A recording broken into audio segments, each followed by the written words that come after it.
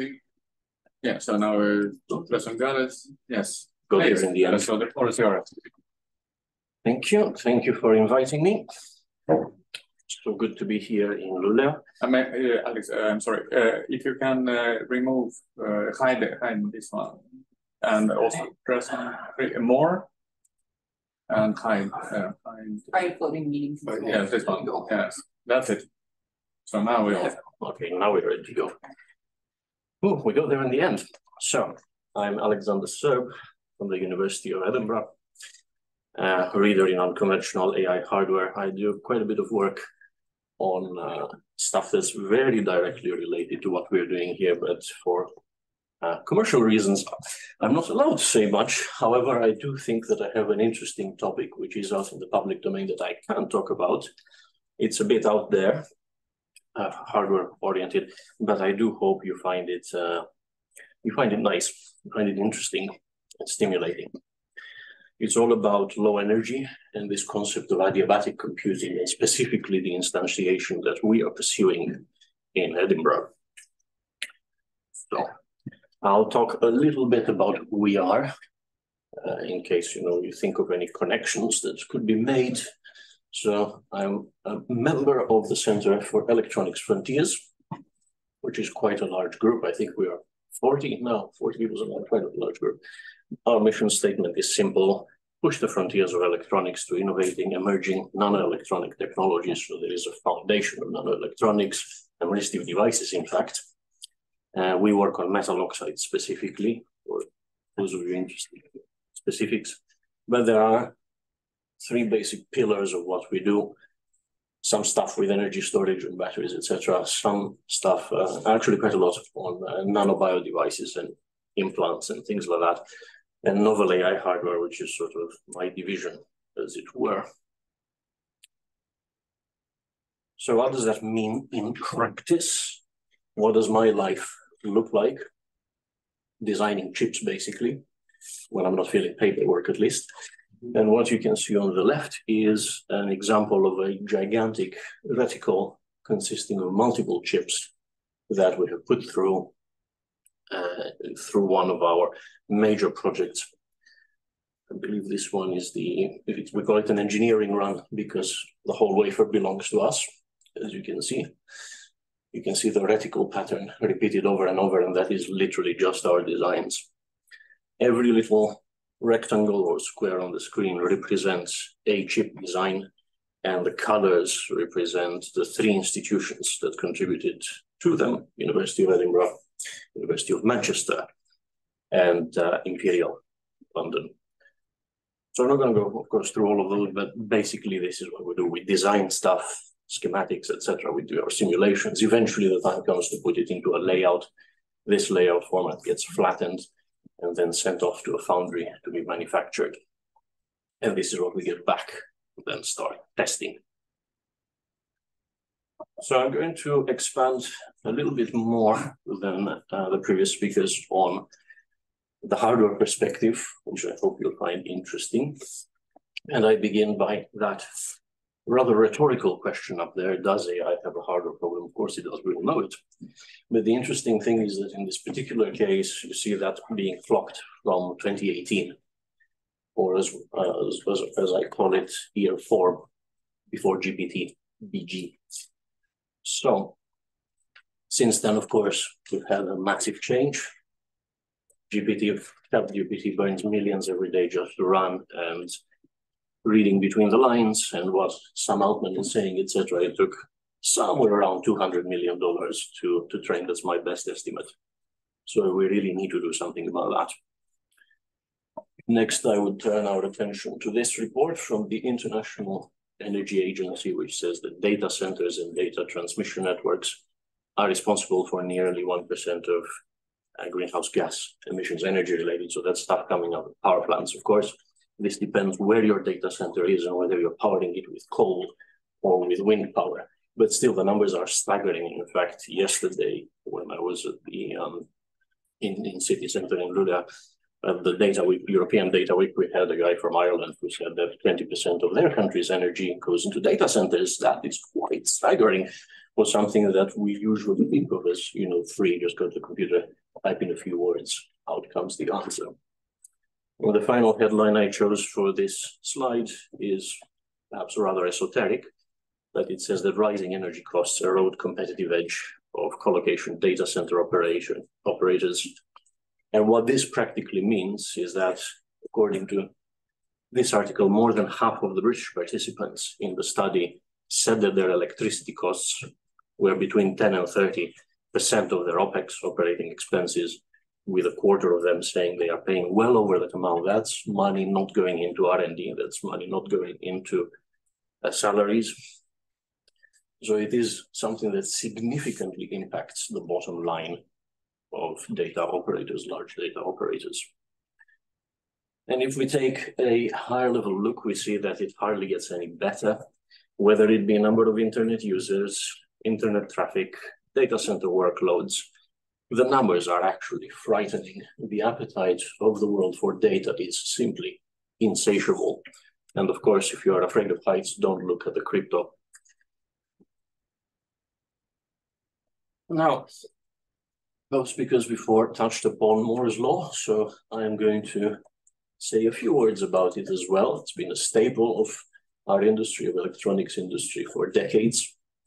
And in its sort of original form, what Gordon Moore said was that every couple of years or so, the number of computing elements, transistors on a chip, on a system, will double. There are slight variations. Some people say the density of chips, etc. But I believe, to the best of my knowledge, the original formulation is about pure numbers. Even if the chip becomes the size of a blanket, of course, then we get into yields issues and all of that, which we're going to cover. But you can see that this has been plowing through rather nicely, chugging along for quite a few decades. And there is considerable debate in the industry whether has it stopped, has it not stopped, when is the limit, etc. But I think we can all agree that from about 2012, 13, and in terms of CMOS technology, from the point when we started going FinFET, really, something is clearly not quite right. Again, for the interest, since there's more of a hardware audience than I expected, I will just say that Moore's law can expand because of the specific definition in multiple ways. And one of those, and perhaps the most exciting development in the industry at the moment, is advanced packaging, where you have multiple chips going into a silicon interposer. So instead of putting it on a PCB, you put it on an actual interposer made with the same technology as the chip, and then you just stack multiple of those and tile them. So it's like you have two wafers, then you have through silicon vias, which allow you to stack chips underneath. And this technology is really making a big difference, with kind of limitations seeming to become increasingly thermal management. Because if you put more compute now in a three-dimensional space rather than spreading it out like we used to do, eventually you reach power densities that you would find inside perhaps a nuclear reactor or a rocket engine. The numbers are frightening. But either way, that is where we are. So there are a number of ways to try and move beyond that, to attack the problem and continue getting more and more computation. This, of course, can not possibly do justice to the absolutely staggering amount of effort, manpower, well, person months, if you want to say, and money going into the system. It's really, really big business. But I will just point out that, very roughly speaking, for the purposes of our discussion, we can say that there is a first line of attack, which is streamlining data flows, usually tested on FPGAs. Sometimes it gets onto ASICs, etc. But a very good example is that of systolic arrays, where you just feed the data in an array of processing elements, and then you churn it like a sausage-making machine. Basically, the data naturally flows through the system, and out comes the finished sausage, or as I say, finished data. But that is basically the idea, to shape your hardware so that it is aware of the flows of data. Second line of attack is within memory computing, and we've had some hints of that. I do think that's big, so we're working in the right area, especially vector matrix multiplication acceleration. So we're talking about distributed memory systems like this, where you have memory next to a fabric of CPUs connected by a luxuriant fabric of interconnect, or indeed DRAM and restore based if you prefer, crossbar arrays, and so on. All of these are hugely important. We have to pursue all of these avenues if we want to continue getting power. I didn't put it, computational power that is, and without destroying the planet in the process. I didn't put it in the slides, but an interesting thing was that if you go to the IEA, International Energy Agency website, and look at the slide on computation, you may have heard things like what I said, that 2% of global power consumption goes to data centers, etc. If you look a bit more deeply into the numbers, they tell an interesting story that we have a voracious appetite for computation, and then we have an absolutely ferocious battle to try and keep this under control with hardware engineers really pushing down the costs and everything. So this 2%, thankfully, has stayed reasonably stable for the best part of the last decade at least. The question is for how much longer. If we fail in any of these fronts, then we'll see that the data will dominate the trend, and then we are royally screwed. Anyhow, the important thing here is that still X amount of data needs to be processed, and that leads us down a lot of interesting philosophical paths of discussion and so on about how many bits do you need to represent certain numbers of states, and how many combinations there are, how many functions there are, and all of these things. But the matter of fact remains that we have to move still certain amounts of data between memory, processing, and then do stuff to it, basically, which to me looks like this game, Klotsky. We're basically trying to move about within the boundaries, the constraints of that X amount of data, and get basically the result that you want out of it by doing gymnastics, which again is very important, has to be done. But like everything, we need to throw even more resources to the problem. So finally, after that very long introduction, we get to adiabatic computing, which I put as counting charge buckets, or counting beans, if you prefer, different analogy. Very briefly, to my understanding as a hardware person, the picture on the left is what the abstract sort of data scientist, computational neuroscientist, etc. sees. The good old neuron that we all know and love. Inputs, weights, weighted sums, activation functions, and perhaps bells and whistles and more fancy stuff, but you have basically some mathematics chugging along under the bonnet. Then on the right-hand side is what the hardware engineer will see. So in this hydraulic analogy, you have the battery, which is a big tank of water. Water represents the charge, and then you distribute that to capacitors, to load capacitors, which here are represented as buckets. You do your computation. The valves are controlled conditionally by what's happening, which buckets are full or empty. You do your computation, you dump the charge, and then, hey-ho, we go again. To elaborate a bit more on this, I shall attempt to play a video which will explain it in very simple terms. Let's see if it works. Okay, so we do not have audio, but that's okay. It basically tells you standard introduction. Artificial intelligence is everywhere and gives you standard sort of patterns of where this is going to be used. And it makes basically the point from before that it's becoming more and more taxing on the energy infrastructure of the world. So we have this project called ACAN, and we use this analogy to explain exactly what we do. You can see the buckets happily turning around over there. Of course, we have to recharge the battery every so often, and that's how we consume. What Moore's law is doing is that the buckets become smaller, but it also becomes harder to build them reliably. They become leakier, which has been alluded to in static power dissipation. So we move to the adiabatic technique, where we use the inductor in order to recycle the charge. This is what we call charge recovery computing. It just chugs back and forth like the tide going in and going out. Of course, in reality, nothing is perfect. Perhaps if you supercool it, which is why cryo is very interesting to us, you can get less friction in the system, as it were, but you would still need to introduce some energy to the system to keep it going. But we are still looking at quite impressive numbers, at least in simulations so far, of performance. This has been tried before in the 90s with not much success on processors, but that is because it was pre-neural network world, and that is quite an important point. Neurons allow you to do massively parallel computation, which means that when you send a tide out, you service an enormous amount of computational fabric rather than stuffing everything onto a microprocessor. So that is a complete game changer, and it is what makes this technology essentially work, what it makes it tick. And of course, all of the sort of conclusion of the sales pitch is that we have a better energy performance, and that is important for sustainability, etc. So let us look at what the technology can actually do from how far we have progressed it.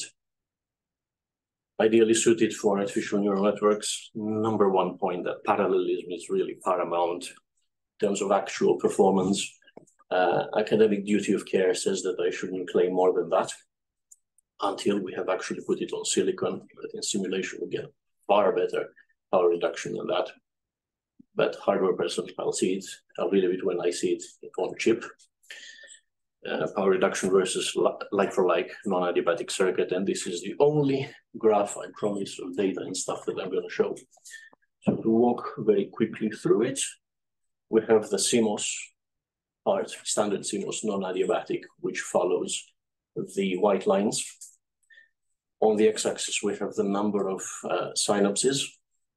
And of course, the larger the tree, the more synapses that service an artificial neuron, the more efficient it becomes, because it's the synapses that we've turned into adiabatic circuits. What you see at the bottom is effectively the static power dissipation on the dashed line. That is no input, so that's the leakage.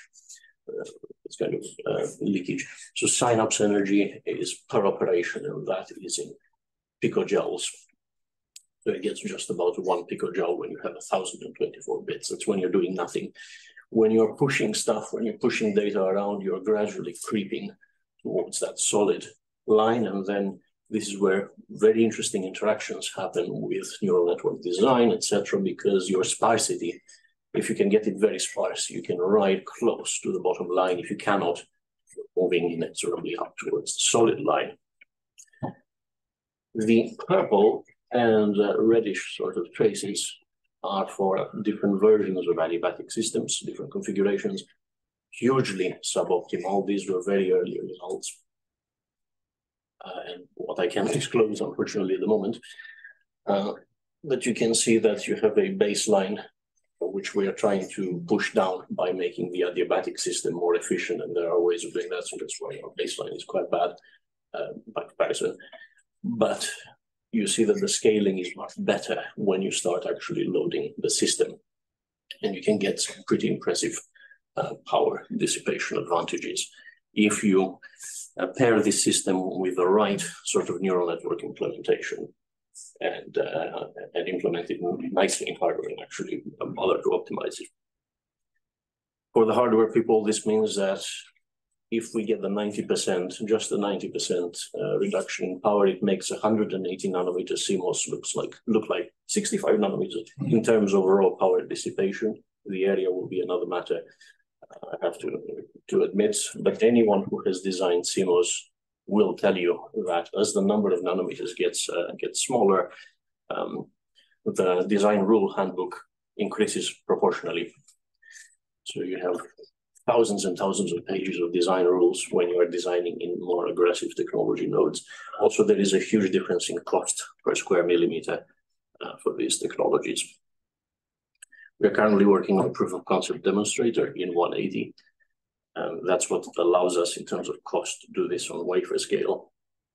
And a few open questions are how well do these techniques downscale to 22 nanometers and below, especially when we get to FinFETs. Nothing tells us that this should stop working below. Although, taking a segue from the previous speakers, the balance the ratio between full load and no load will change, because as things get smaller, they leak more. Again, it's going to be very interesting to see what the actual numbers will tell us. Now the question is what the actual saving in a full-size ANN. So we are building some applications around vision to actually answer that question. So let us connect this a little bit to VSAs. What are the implications? The interesting thing is that parallelism with the neural fabric. It's a potentially strong argument for implementing VSAs on neural hardware. I remember back in 2017, 18, when I met Chris Smith, I was thinking, why do you bother with neural hardware? Just put it in a GPU or something like that. But if indeed it turns out that because of the parallelism, we can get that kind of saving, that, in my view, would be a game changer and possibly enough to entice the industry to change the way they actually compute.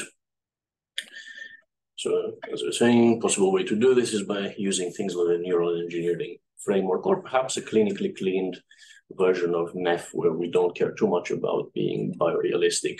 We take only the bits we are interested in, so that we can represent symbols through ensemble encoding, that kind of stuff. Not necessarily attainable, preferable for any and all computational loads. I would not make a pocket calculator out of that, but I think it still has the chance of being broadly enough applicable to make an impact. And that's again with other hardware that we're doing that. Unfortunately, it's killing me, but I can't talk about hopefully next year. So because these are some slides that were recycled from when I was reporting to the British authorities. That explains the title, but where are we? We are looking at 2 engineering runs, and we're basically pretty much submitted the first one, and we are moving towards the second, where we'll have a sort of mid-scale demonstrator. So do watch this space if it seems interesting. Next summer, we should be able to have, hopefully, some interesting results, possibly even from the second one, if nothing goes wrong. With that, I'm going to thank you for your attention. Feel free to take a snapshot of my business card slide. And as always, if anything, any of this sounds interesting, talk to me. That's it. Yeah. Thank you. We have a few minutes for questions. Yes. I have a question. Awesome talk, by the way. Really interesting stuff. So I have many questions later that I'll take offline.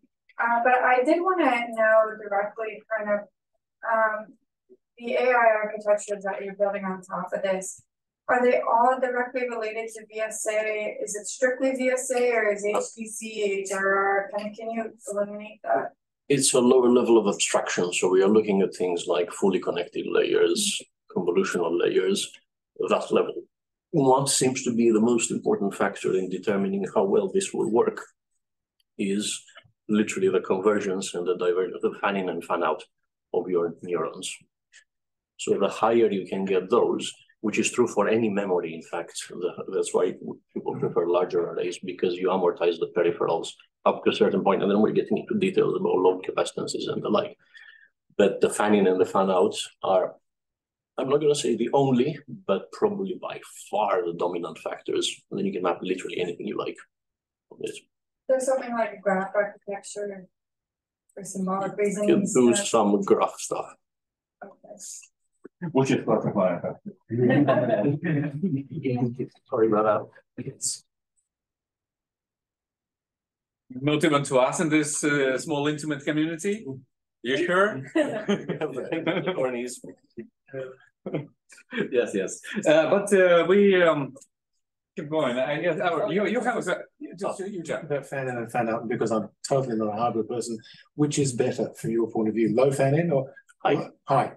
I can. Because if I have a big heavy driver which does a lot of logic behind to drive a line, I don't want it to go through this whole brouhaha and fanfare, and then here you go, I switch the transistor. You want something more grand to happen on the line. Thank you.